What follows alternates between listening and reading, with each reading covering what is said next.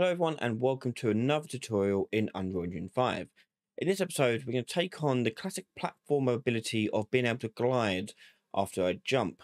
So you could use this in conjunction with a platformer game, or you could do something like Breath of the Wild where you can pull out a glider and continue a glide from there. Nonetheless, let's jump in and have a look at how we achieve this.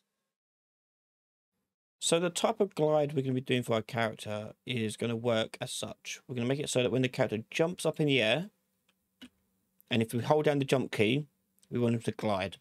Okay, so it's how we can cross small gaps. Almost like a paraglider type thing, or like Spyro the Dragon type gliding. It's that sort of movement we're going to try and do.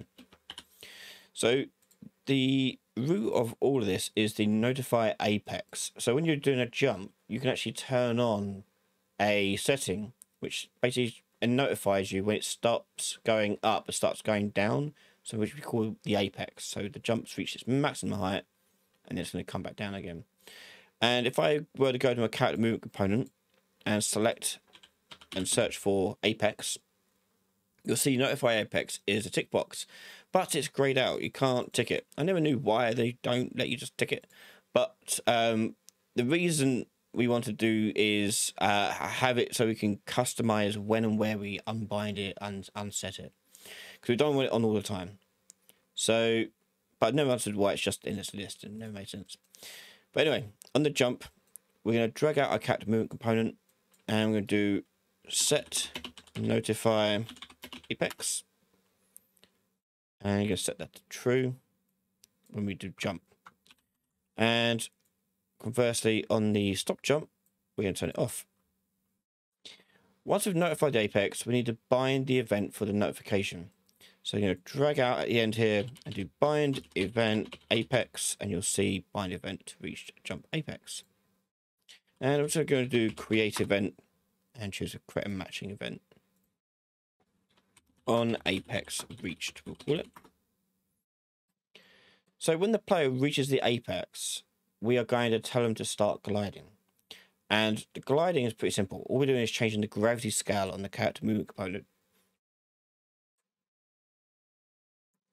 So we drag that out and set gravity scale to 0.2. There we go. Okay.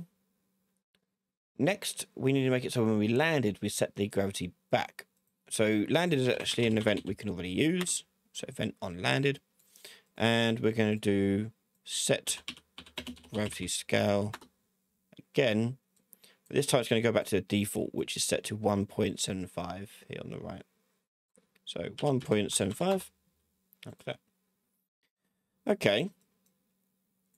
Let's take a look at this in game. Now we're not done yet. There's more we've got to do, especially for the stop jumping part. But if I were to jump and hold down the jump key, we can glide.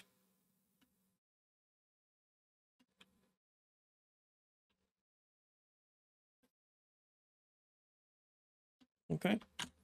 Now, a couple of things we need to do is we need to turn off the apex check, because if I was to jump and hold it and glide like this and push jump again, you'll see for a split moment the gravity will change back down to the small number rather than the normal number. So the notification is still going off, which we don't want. So what we're going to do is when I tell it to stop jumping, we're going to tell it to unbind the events. So unbind all events from the reached jump apex. And so that will stop this from firing off. Okay. And when we tell it to do that, we also want to change the gravity scale back as well. So I'm going to copy that and do this too. So if I'm like mid glide and I let go of the button, I want it just to return back to normal gravity. Almost like putting your wings away. Okay.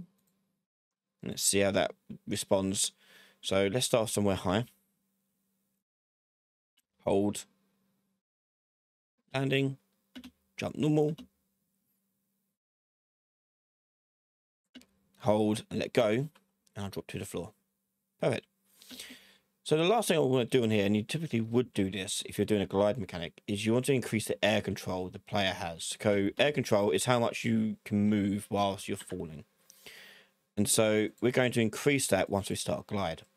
So on apex reached, when gravity scale is 0.2, we're going to change the air control. So set air control.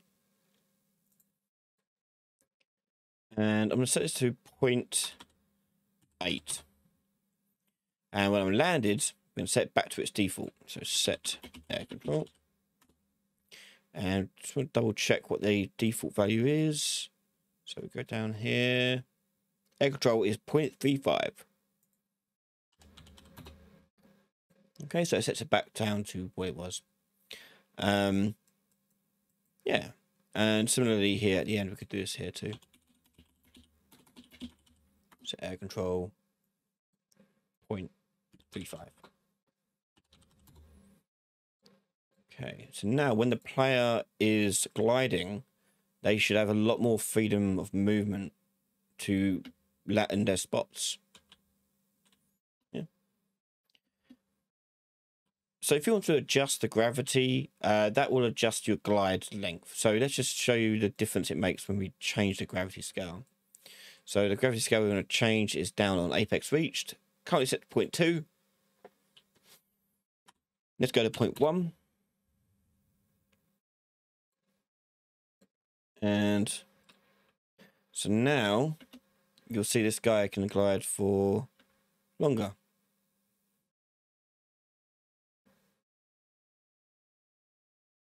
So there you have it, a very simple way to introduce a glide mechanic to your game. And it's fully customizable in how much air control you want to give the player and also how much glide you want to give them. So have a play around with it, see how it feels for your game, and let us know how you're getting on in the comments.